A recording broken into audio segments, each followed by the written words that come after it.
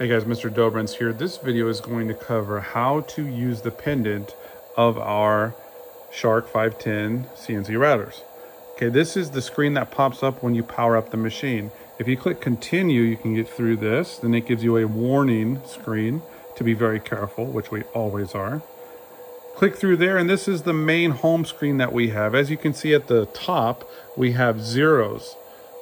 If we look vertically at the columns, this first column is our X column. The left would actually move the machine left, the right, vice versa.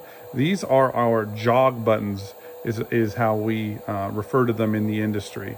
If I click left, it will jog the machine left. You can see it moving in the background there. If I click right, it goes right. And then you can also see the numbers correspond to the machine moving. Compared to 0, which is where I started up the machine, or where the spindle was when I started up the machine, I have moved it 3.091 inches to the left. Hence, that's why it's a negative number. If I look at the Y column here, right now I'm at 0, 0, because that's where it was when the machine was started. And if I tell it to go away from me, you can see that number move positive. And if I go near, you'll see it go negative. Same thing with the Z-axis here, which I will just verify with you guys. If I go up, I'm adding Z, I'm going up in Z. And if I go down, it's going the negative number. Now, the first thing that we're going to need to do before we machine is 0.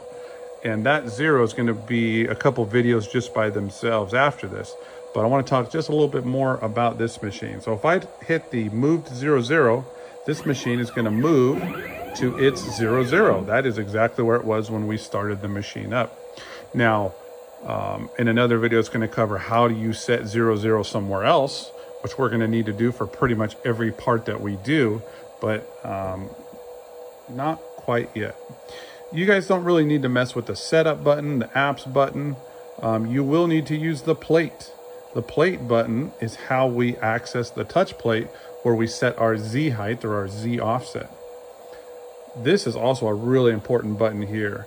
So the blue button that cycles between fast, medium, and slow is how fast the jogging speed of the machine goes. If I click fast, you can see it actually moves pretty quick. Now, this is all fine and dandy, but if I run at fast speed into the side of the machine, or the maximum travel of X, Y, or Z, I risk damaging this machine. These motors cannot handle this weight crashing into them more than a couple times before they break. And if this machine breaks, it's going to be a long time before we get it fixed.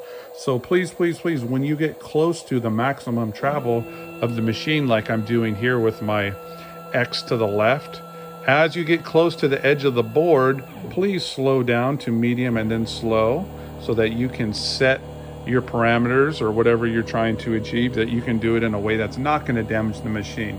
That is an absolute requirement, and I am asking you so nicely to do that. The refresh button will refresh the screen in case you've made any changes. But that is your introduction to the pendant.